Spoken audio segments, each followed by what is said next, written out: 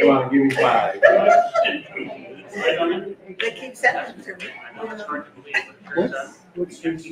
Good afternoon. Got it right this time. It is 12:05. Thank you for coming to Capital Clarity. My name is Brian Ullman. I'm here on behalf of Idaho Freedom Foundation. As you know, Capital Clarity is a program that we have every week, every Thursday here at noon in the Lincoln Auditorium or online at capitalclarity.com. We connect you, the people, the voters, the constituents, the people who are supposed to be the real power in our government, with those who are working for us. That is, lawmakers and elected officials and state government bureaucrats, people who make the government work, but they're supposed to be answerable to the people. And I've said it again, I've said it before and I'll say it again. I'm so impressed with how transparent Idaho is, how accessible Idaho government is. You can just walk in here into the Capitol and find somebody who represents you and have a chat with them. They won't always do what you want them to do, but they're there. So this is the 4th week already of the legislative session, which means this is our 4th episode of Capital Clarity. Remember, you can go to capitalclarity.com and suggest topics, although we are almost full for the year, but suggest topics perhaps for next year. And also sign up to receive emails from Idaho Freedom Foundation about this and many other important issues. At the back table there's some information on the organization, how you can support Idaho Freedom Foundation, the 2023 Freedom Index, which shows you how your lawmakers voted. And if you go online to idahofreedom.org, you can see the ongoing 2024 index. It won't be finalized until the session's done, but you can see how your lawmakers are voting right now. So we have a very interesting topic today, something that I'm looking forward to learning about. And we call it sound money for the 21st century. Now, sound money, that's a debate we've been having in our country for 100 years or more. What is money? What is currency? What is value? Right now, your dollar bills are valuable because the government says they are. In the meantime, you have other things that are stores of value: gold, silver, precious metals, commodities, land, ammunition.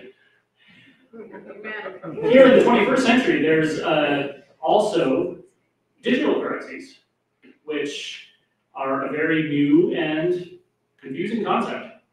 But they're out there being traded for thousands or millions of dollars right now. They're being used as an investment vehicle or as a store of value. Are they money, though? Are they currency? Well, I'm looking forward to finding out. Also on the horizon is, I'm sure you've heard of the central bank digital currency, a way for the government to essentially replace our dollars with ones and zeros in a computer somewhere, which would give them, in my opinion, far too much control. But I am not the expert here, so I'm going to hand it over to the people who are. We're going to be talking with Niklas Kleinworth. He is IFF's policy analyst, and he has been working on budgets, examining budgets, rating budgets for the spending index, digging into the line items, and also studying digital currencies, Bitcoin, cryptocurrencies, and how they might interact with policy in the future. And once he's done, we'll have Dennis Porter of Satoshi Action Fund, Satoshi Action Education.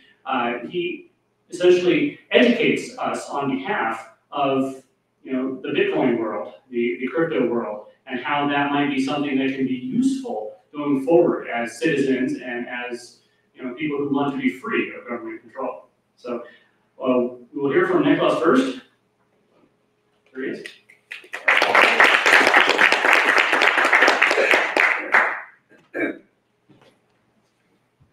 So preparing for this speech, I was doing some digging into how our federal government is currently managing our monetary system. And I came across a report from the Congressional Budget Office. And what that report said was that by the year 2053, our nation's debt will be nearly twice the amount of money that we're bringing into our country, so twice the GDP. And this is just publicly held debt. This doesn't even account for the government buying its own debt with printed money and compounding that. And so I was thinking about this, and I said, well, gosh, 2053, my daughter will be my age by that point. And think of the burden that she's going to have once our debt reaches that extreme. And we're not even accounting for new entitlements, new spending, the state of our economy at that time. We're just assuming that current trends hold to make that prediction. And so a lot of you guys probably also know people in the next generation who are also going to bear the burden of this debt and bear the burden of this poor financial management that our government has decided to take with our country in this direction. And so, and what's interesting about all of this is that these are the same people that want to have an increased level of control over your money. Just this last year, the IRS passed a rule that said that they're going to audit all accounts that were over $600 in what they call these third-party organizations. So things like Venmo and Cash App and things like that. They're going to audit those, make sure that you're paying your fair share of taxes, because that's what's driving inflation.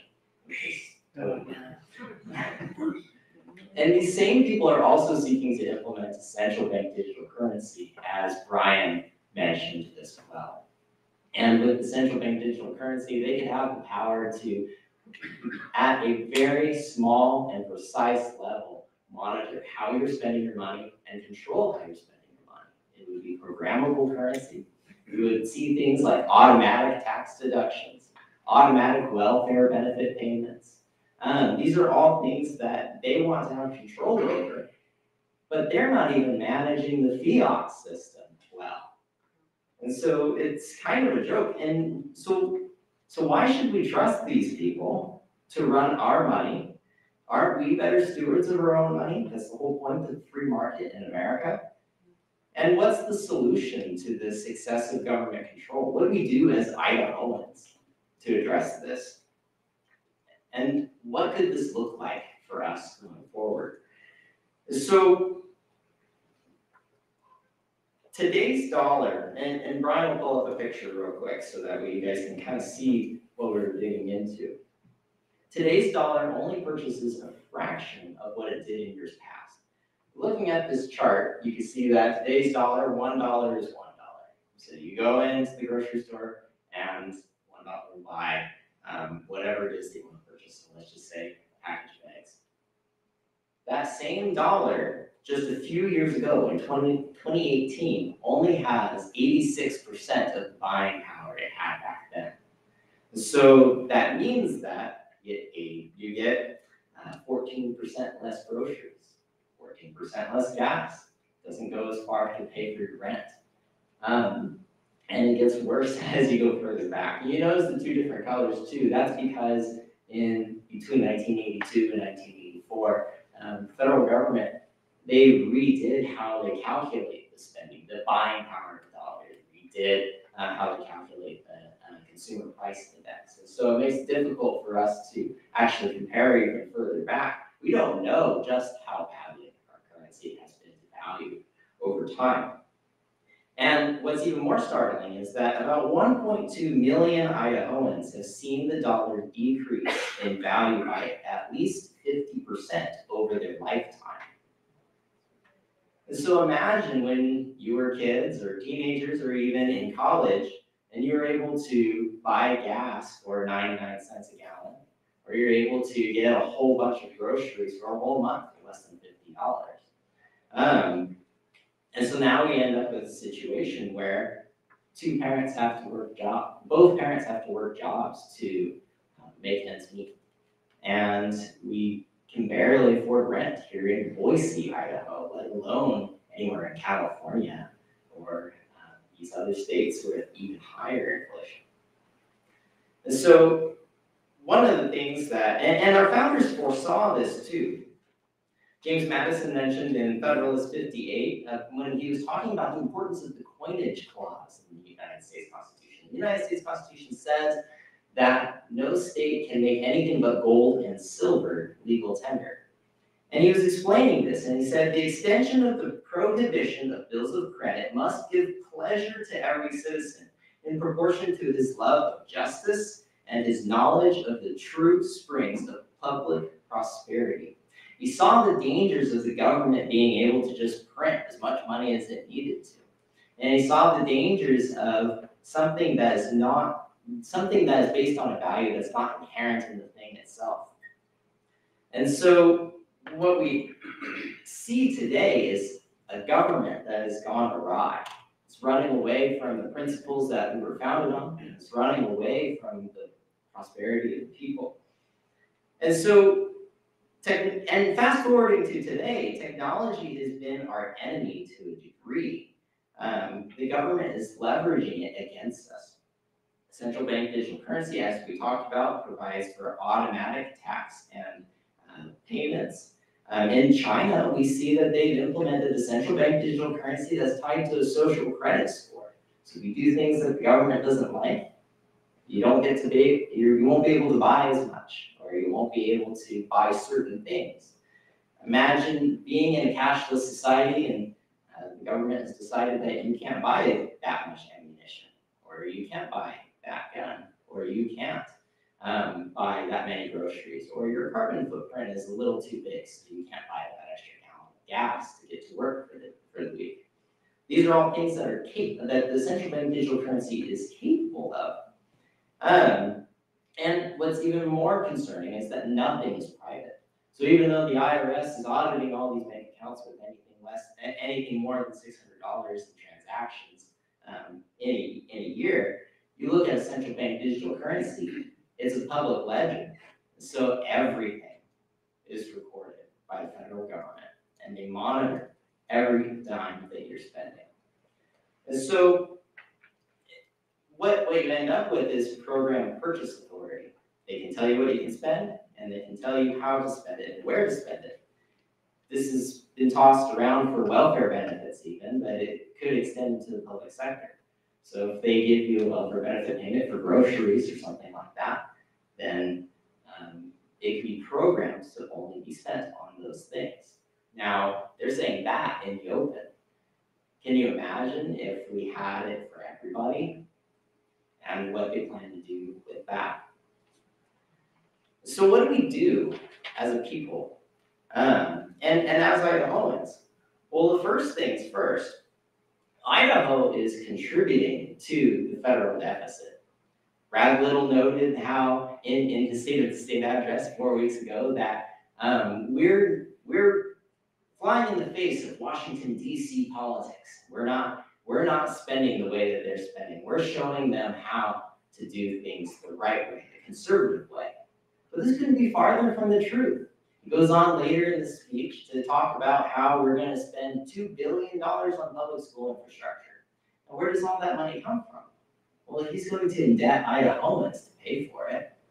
The same thing goes for the ARPA funds, Infrastructure Investments and Jobs Act funds, and the very poorly named Inflation Reduction Act funds.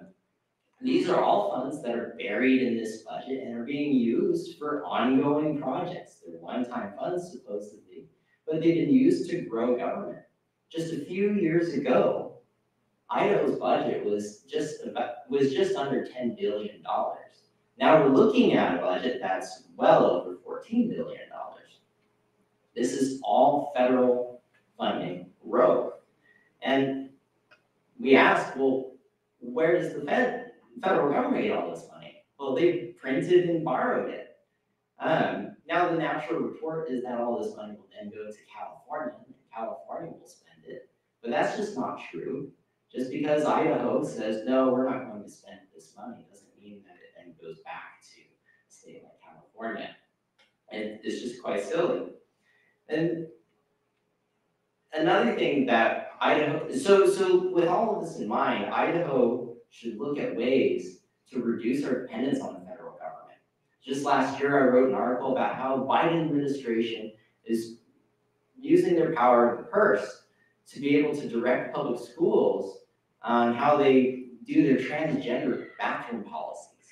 So what he was doing was he was going to pull all the funds that our public schools are dependent upon to provide free school lunches to students if they didn't comply with what he decided should be a proper transgender bathroom policy.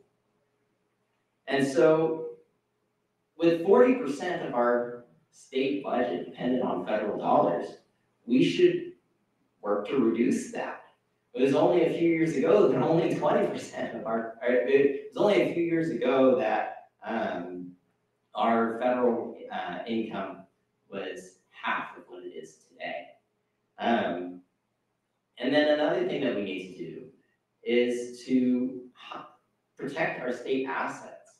So there is money that Idaho keeps in the coffers for a rainy day. And it's up to the treasurer to invest those assets to make sure that we're accounting for the effects of inflation. But with the rate of inflation today, those assets are very vulnerable. Our own Ron Nate proposed several pieces of legislation during his tenure in the legislature where we were going to allow the state treasurer to put some of these state assets in physical gold and silver. But it always gets held up in the Senate somehow, including last year. And so problems like this could help Idaho as a government be more independent from the federal government's control. But what can we do as a people as well? Well, across the nation, there's been a push to ban central bank digital currencies. And we're looking at the federal model specifically, or the Florida model specifically, excuse me. And in the Florida model, basically what they did is they defined what money is in their state, and they said that central bank digital currency is not money. Now that works because the way that the code is written, if it's not money, it's not legal tender, and you can't spend that in the state of Florida. But there's one problem though. The CBDCs were never really argued to be money. They are a way to track money. They're a digital way of monitoring money and exchanging money.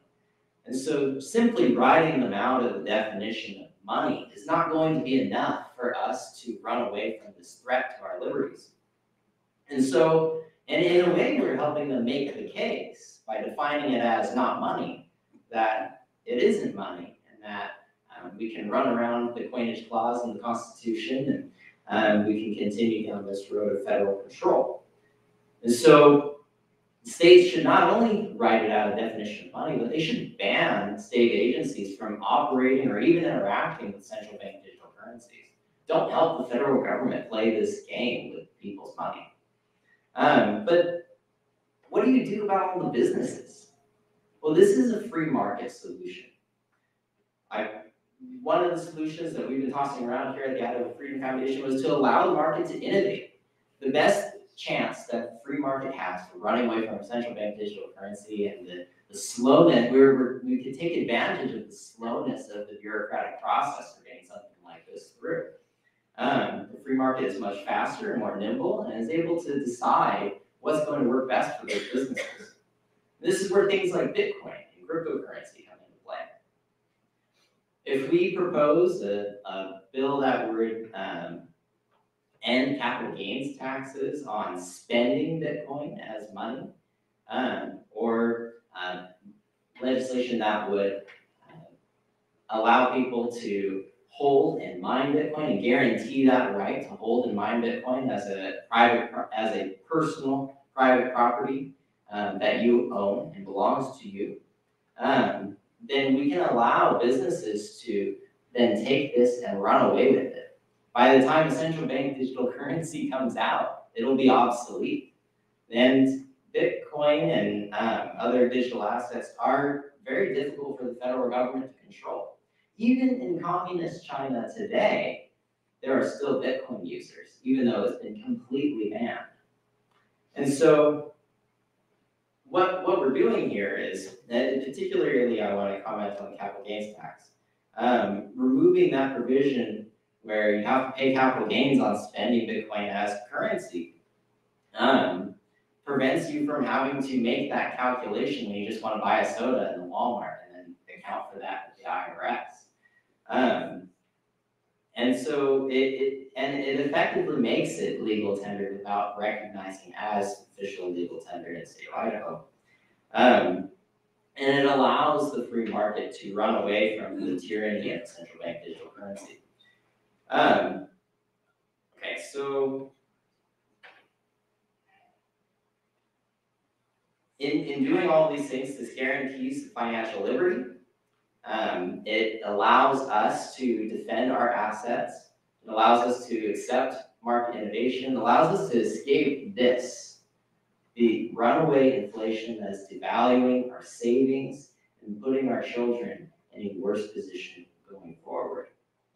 And in doing this and in opening the free market and allowing people to make their own financial choices without government oversight and government control, then we can preserve the future prosperity and freedom for all of our children and all future Idahoans. With that, if you guys have any questions, I'll stand for any questions before we transition to Dennis. For the benefit of the people on the stream, let's use the microphone. So thank you for all that information. That was awesome. Exactly, you talked about what we could do as a population.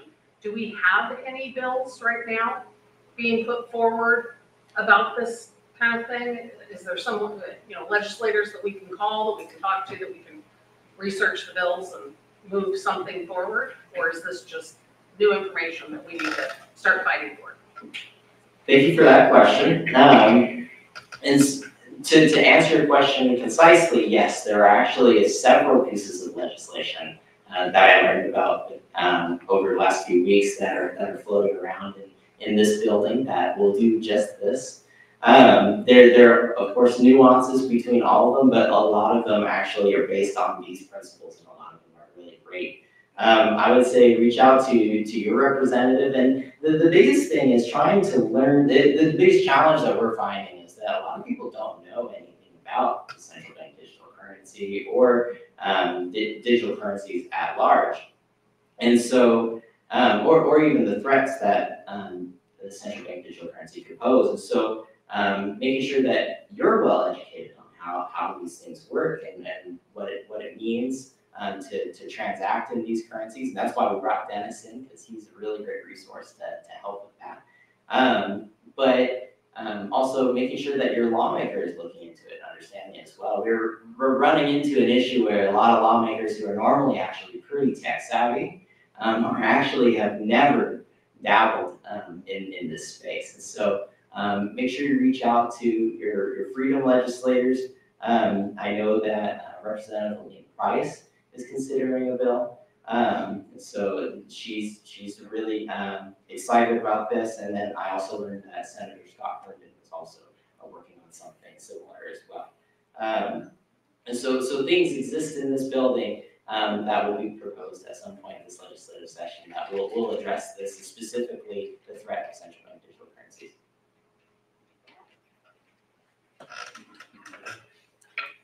So you have been, am I on? Okay. You're on the digital stream. Okay. They can hear you, we can hear you. Oh, good. Okay. So you mentioned that historically our country used metal as the allowable tender in state. And of course, historically, gold and silver have been stores of value and exchange for thousands of years. So people have somehow hoarded maybe or collected some of those. How can you think of any mechanism which they could use as sort of a private means of trade in case of a great disaster? Of course, the central government would be vigorously opposed to that. It'd be hard to tax and frankly hard to inflate it to zero value as a bitter kind of commentary. But it seems like it'd be nice to have an idea of what to do with that stuff. So let me clarify that question. Are you specifically asking about the gold and silver that people already have? That's right. And what they can do with that? Yes. Now, I have once used what's a medieval instrument called a traveler's letter of credit, where people have a pile of value, like the Hanseatic League stuff, the 1400s, 1500s. And I could imagine doing that, but again, they would be vigorously opposed. Gotcha. Well, and that is the problem too, especially as gold and silver becomes more and more valuable relative to the dollar and relative to the goods that we're trying to purchase with it. It makes it really challenging for you. Let's say if you had a 1 ounce silver piece that you were saving in your safe, and you can't really divide this up. You can't really spend it on anything. it makes it really challenging without having to actually shave off flakes of silver and weigh it to make a transaction for anything smaller than that denomination. I'll say that if you look for there is silver around us that we don't realize that we're handling. So for instance, I don't know if this was shared in the announcement. I'm a real big coin collector. So if you find quarters that are older than 1964, they're usually mostly silver and things like that. So you can acquire smaller denominations of that, but it's still, as those become more valuable, can you buy groceries with them, things like that? And that's kind of where Bitcoin kind of starts to solve that problem, because you can actually get to very small denominations of Bitcoin. Right now, I think the last time I looked at the price, it was about $37,000 for a whole Bitcoin. But you can get a denomination of Bitcoin that is 1/10 millionth of a Bitcoin. You can make it very, very small. And so that allows you to have something that's really valuable, something that's hard, and something that's stable, something that has a finite number. You will never have more than 21 million Bitcoin in the world. And so it's inflation resistant. And so then you end up with an asset that has a lot of the qualities of gold and silver, but you can break it down really, really small and make practical purchases with it. And this is where a lot of people go wrong with it, is they buy all this Bitcoin and they go, okay, I'm going to be rich. It's going to go up, and it's going to be this asset that's going to be worth a ton of money one day.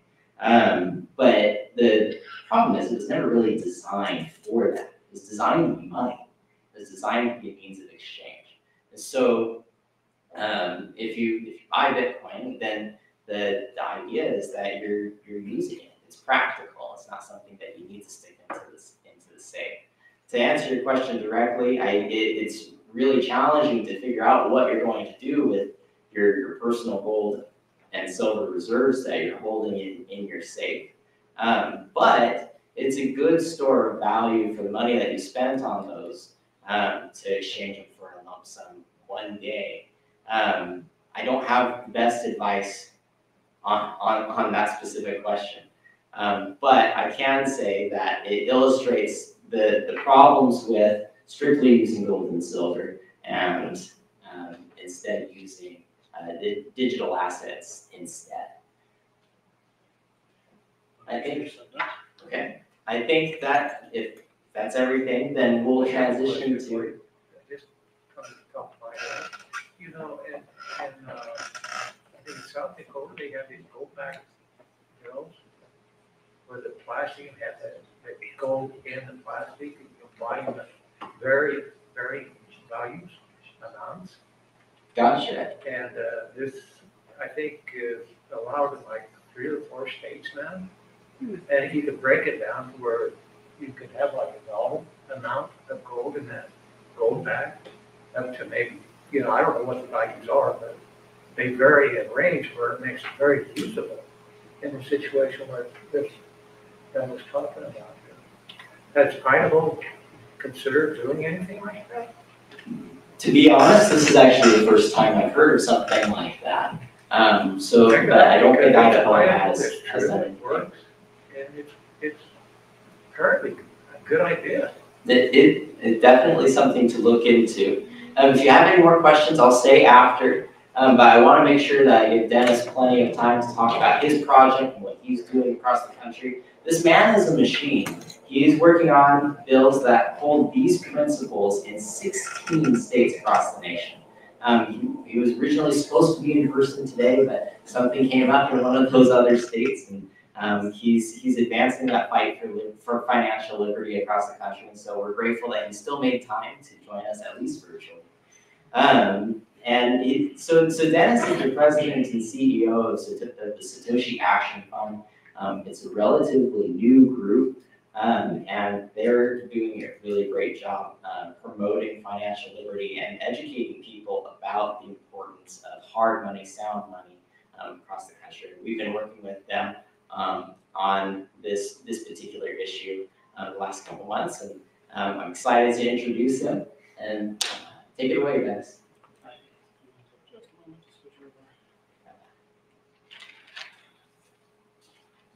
Switched over, okay, you guys can hear me. Maybe give me a thumbs up, there we go, give me a thumbs up, okay. So hopefully you all will be able to hear me. I'm glad to be on this call, and thank you to Niklas and Brian and the Idaho Freedom Foundation. Glad to be here speaking about an issue that's really important to me. I mean, honestly, Niklas did an incredible job covering a lot of the important information around, why someone might be very supportive of Bitcoin. I'll try to give a little bit more information on sort of why Bitcoin and people who are sound money advocates, people who care about liberty, and people who care about sound money would be interested in Bitcoin. But it's probably good to start with a little bit about some of how money works right now today. Currently, we really sort of have one dominant form of money in the United States.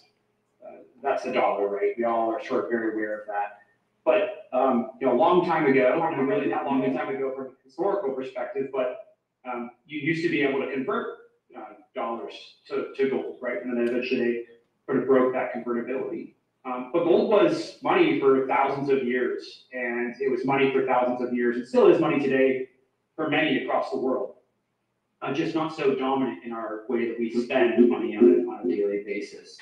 But the reason why gold became so popular and so widely used across the entire planet as a form of money, and why it was typically associated when it was used as a form of money, when countries would back their currencies with it, they would see pretty significant improvements in their GDP and in society broadly.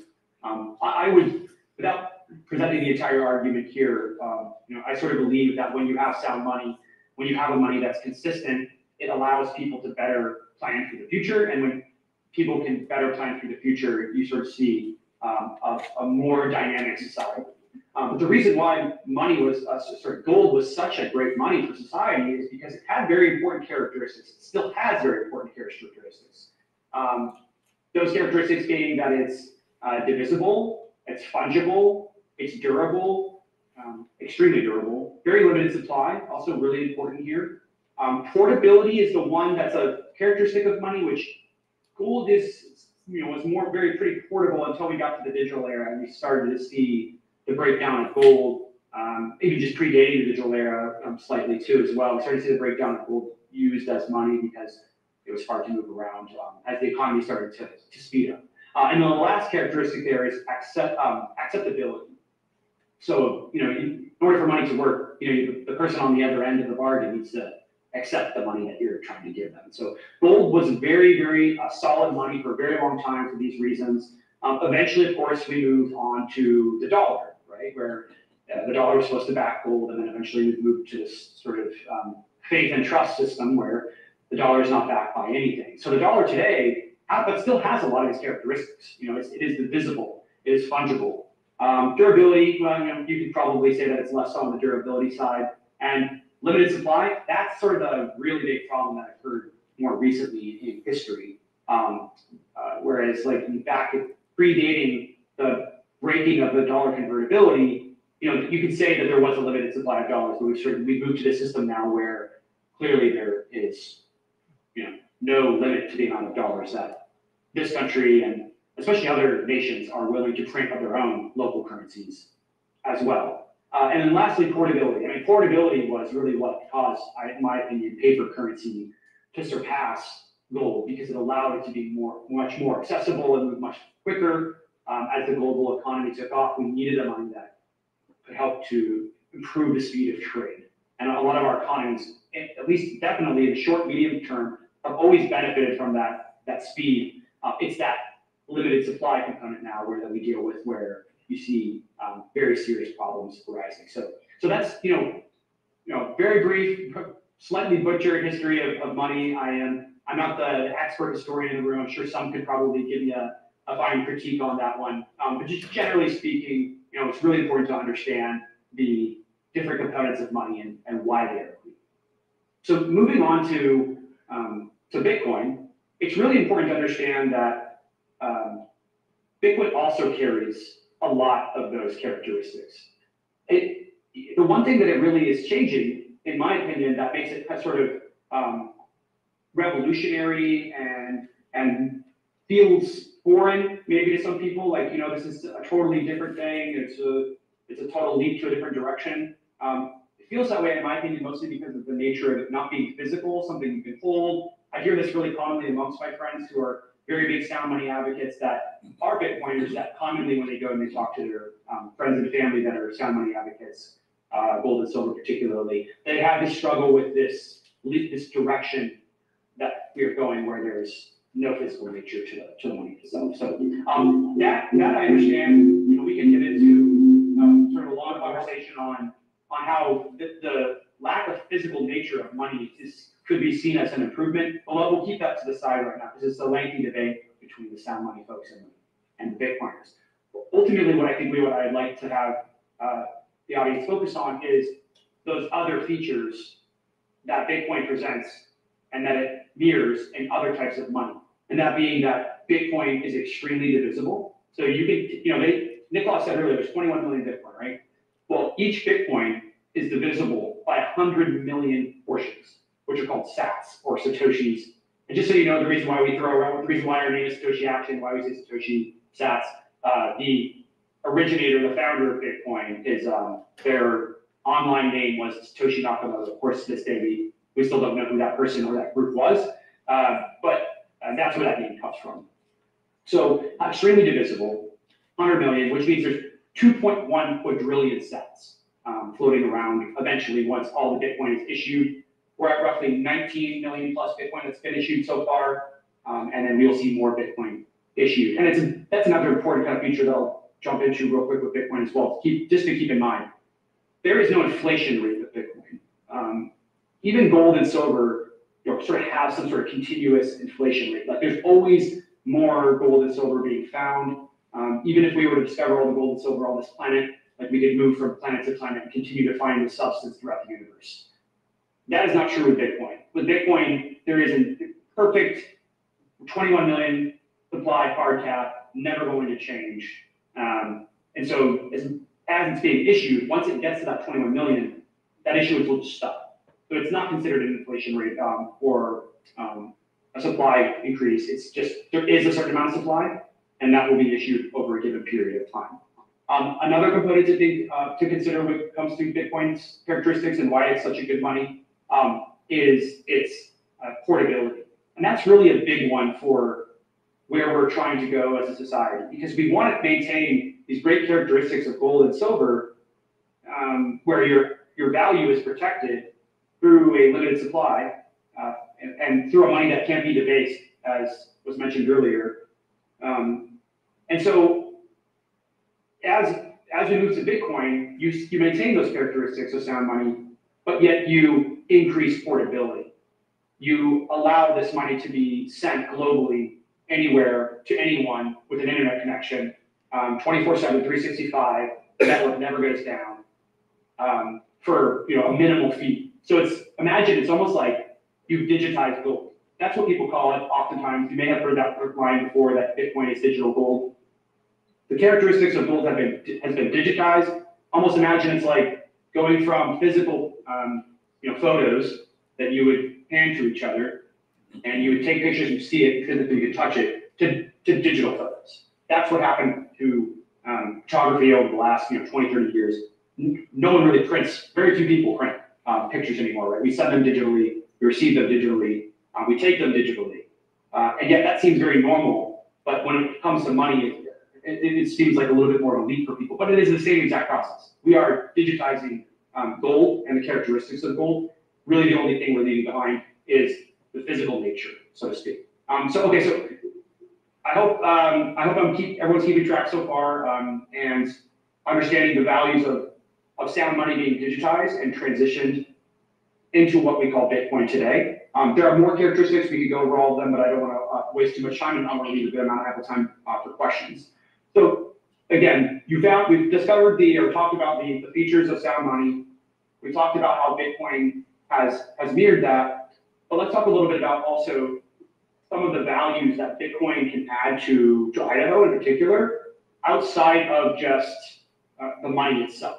The money itself is great, and the payment network it resides on is fantastic as well.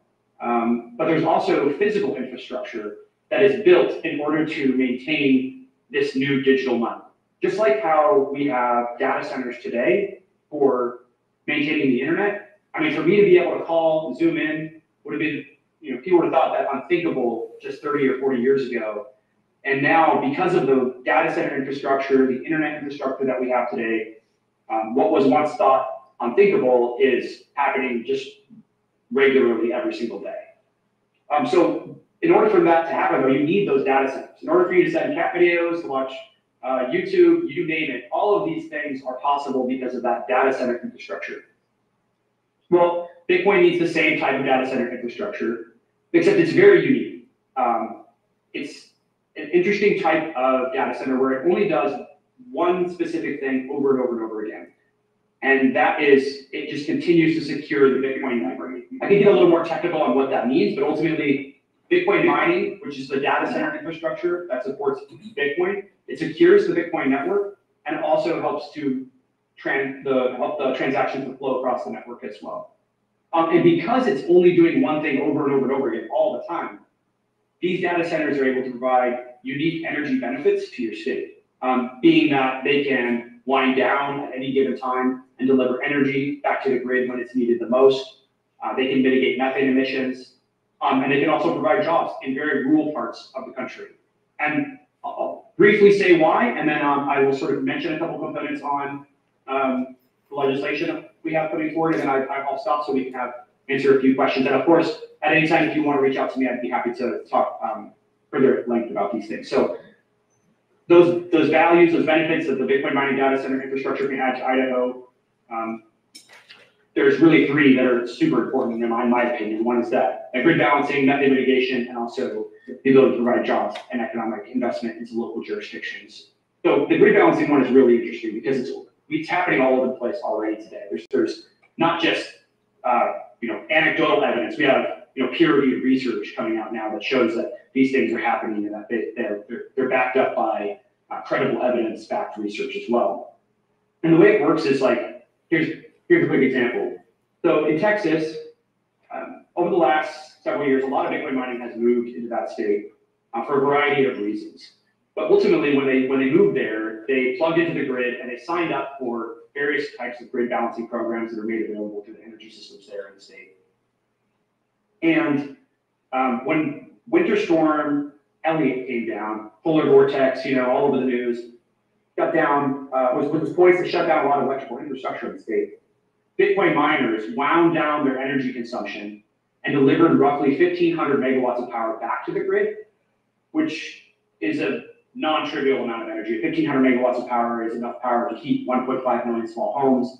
It's enough energy to power 300 large hospitals, and it's all happening right in the middle of when this winter storm is happening, when everybody else in the state is cranking up their heat, trying to stay safe, they're trying to stay warm. The miners are there to deliver that energy back.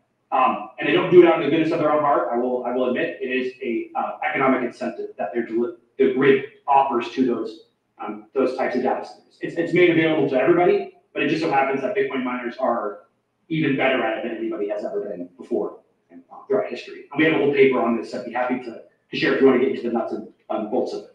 Really, really big value out of the grid there, especially as we move to more intermittent energy assets.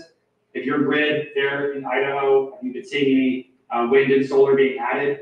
Those are intermittent energy assets. They have a huge, what I call sort of complication with them, where they're not an on-demand energy source. So when the wind is blowing, the sun is shining, it's not always when you might want to turn your heat on or your air conditioner on, and that's a big problem with the grid. We need energy when the grid demands it. We need to deliver it. Otherwise, you can have imbalances and have browns and blackouts. And that's where these Bitcoin miners can come in and sort of create that balancing mechanism. The second one being methane mitigation, really interesting, sort of seems like a total out of left field. How do we get from grid balancing to methane mitigation? Well, Bitcoin miners are constantly in search of very cheap energy sources. And methane is also oftentimes flared from oil and gas sites, from landfills, you name it, and it's not utilized at all. They just put a flare up, burn it off, and get rid of it. Well, what a Bitcoin miner can do is they can come in and they can use that methane as an energy source for their mining operations. They come in, capture the methane, put it through a generator, and they generate electricity to mine Bitcoin. And they're able to do this because Bitcoin miners are completely location agnostic. They don't need any additional infrastructure. So you can be quite literally in the middle of nowhere and have a Bitcoin miner come sit right next to that operation. Happy to provide some pictures if anybody is interested in the future. So, and then that last one, sort of obvious tie-in to the previous one where I said Bitcoin miners can be anywhere. Well, they tend to go, as I mentioned, where energy is stranded or underutilized. That could be a flare, that could be some energy asset that's sitting out in the middle of nowhere that isn't really being properly utilized.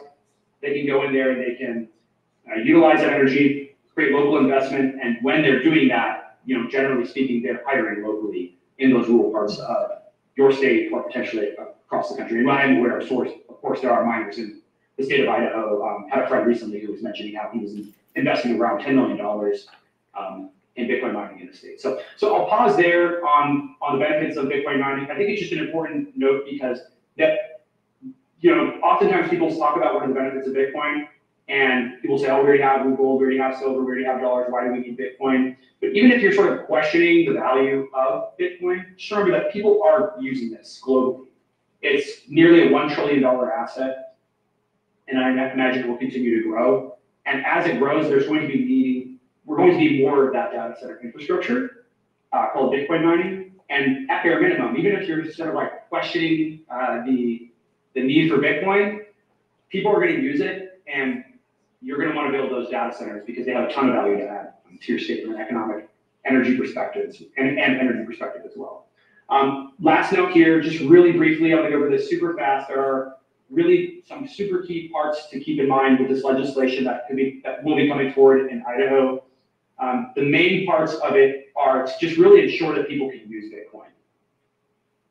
We see all over the place right now, people in DC, they just sort of want to limit Bitcoin. They don't really want the free market to exist with regards to Bitcoin. And so they're trying to clamp it down. And so we as an organization are going state by state and ensuring that the right to use Bitcoin is protected. So that bill will protect the right to use Bitcoin, access Bitcoin, and digital assets as well. It'll protect your right to self-custody, which means that you can custody the Bitcoin yourself. You don't have to put it in a bank or an exchange. It'll protect the right to mine Bitcoin. It'll also protect the right to run a node, which is another part of Bitcoin data center, or another part of Bitcoin infrastructure, which we can touch on later. It's just sort of a key part to make sure that all the rules are being followed on a regular basis.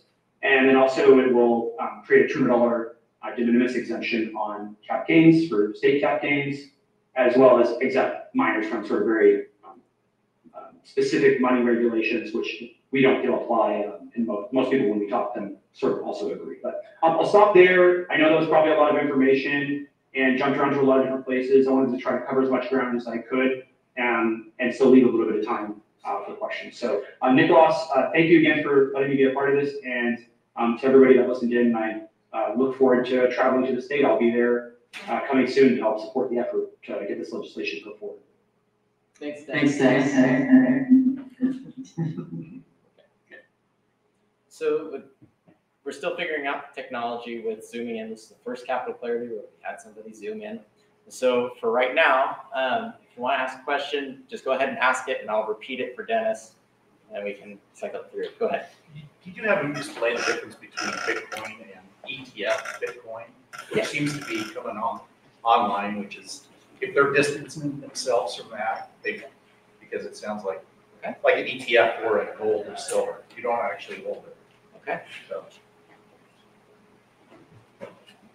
So Dennis, the question. Let's see.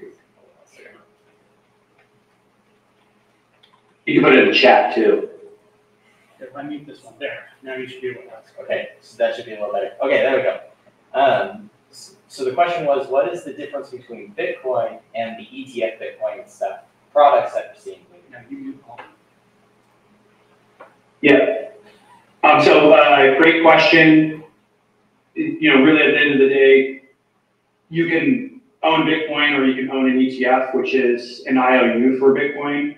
I feel pretty confident if you sort of have a lot of potential to own a lot of Bitcoin, maybe maybe diversify a little bit. There are some security risks and responsibility risks when you hold your own Bitcoin, just like when you hold your own gold or silver.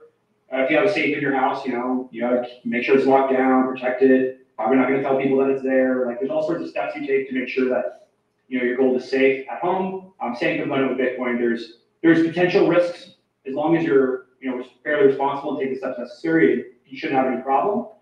But some people that in the higher wealth classes, we hear people that are in the $10 million, $100 million range, where they just don't feel comfortable holding that much in self-custody on their own premise or on their own person. And so they'll want to buy an ETF. And an ETF is simply just a representation of Bitcoin. So the different ETF issuers, there's 11 of them. Some of them we're talking to about trying to get states to help buy those ETFs for state pension funds. They are, they are actually buying the Bitcoin when you buy an ETF. So they actually have to custody that Bitcoin for you. So it is held on your behalf. It's not like a fake paper, like I can't remember the term that's used before, but the premise is that like people could sort of like buy, back in the day, you could buy like a representation and they didn't actually have to go out and buy that asset in the marketplace. So it's sort of like a fake IOU, whereas this is more of a direct representation. But you're not actually holding Bitcoin when you buy that, you're holding that ETF. There's definitely a lot of information out there from these issuers on the difference, though. If someone is interested in more information on that, I can get that for them. Is he aware of any other proof of work coin on the planet, number one? Number two, what does he assess to be the risk of a successful 51% attack on the part of combined governments? Did you catch that? There's a lot of really, really good write-ups on 51% attacks. I'd be happy to send you that. I'm not the technical guy. I did my due diligence and my research on this a number of different times. I rated at almost near zero, if not complete zero, that a 51% attack could happen at this point on Bitcoin, given the just the wide range of miners that are geographically displaced across the entire world, and the cost of a sustained attack. I have a hard time believing that they would be able to do that. There's also other ways, sort of nuclear options that Bitcoiners can take, users can take to protect themselves. But yes, there are lots of other proof of work coins. Litecoin, Dogecoin, there's thousands of them in theory. It's probably only about 5 to 10 that are significant in the sense that they have any form of liquidity in the marketplace. I'm not opposed to people who want to try other coins and experiment or believe in other coins. I personally am a very, very strong believer in Bitcoin itself. I don't see the need for too many other proof of work coins, but I've got friends that disagree with me, so I'll leave it at that. But generally, yes, I'm very aware of the proof of work coins. Bitcoin is just by far and away roughly 99% of the market on proof of work coins. I think we have time for one more question. Go ahead. So is there a way that, like, the federal government or Department of Defense, and then you have the satellites and how all that works to keep states from having their own Bitcoin or having access to the internet? I don't know if that's a dumb question or if I'm explaining that right. No, that's a great question. So Dennis, the question was, is there a possibility that if the governments have like control the internet infrastructure, that can be an obstacle for states to allow free Bitcoin use and access for people? I mean, yeah, in theory, there's probably ways for folks to limit these things. But just generally speaking, like Bitcoin sort of operates on its own infrastructure. So there are, that's where the nodes come in and where the mining comes in. It's completely sort of independent of itself. I don't know if I've ever heard of anybody completely theorizing a way to successfully limit the use of Bitcoin over the internet. I mean, as a note, as Niklas mentioned earlier, I mean, you go to China and people are still using Bitcoin there, and they have one of the most aggressive forms of censorship among any major nation on the planet. And Bitcoin mining has also survived there as well, despite being under a total ban. It's very hard to ban Bitcoin. It's kind of one of the notes in the space. There's sort of an internal joke that when you ban, Bitcoin in your country, you're really just banning yourself from using it. You're not really actually banning other people from using it. And I think that's think he's good, So, thanks, Dennis. I know you've got to go, so we'll take over from here. Thank you so much for sharing, and we look forward to seeing you here in Boise. I look forward to coming. I'll be there on the 19th, and looking forward to hanging out. And as a fellow Pacific Northwesterner, I'm looking forward to seeing Idaho be the first Pacific Northwest state to pass some of these protections and ensure that people are able to freely use Bitcoin, and also push back against these CBDCs. So we are very, very opposed to CBDCs at our organization. We have a whole one-pager on it if you're ever interested. So thank you to the Idaho Freedom Foundation again for having me on, and excited to be working with everyone to move freedom forward in your state. Thank you, Dennis.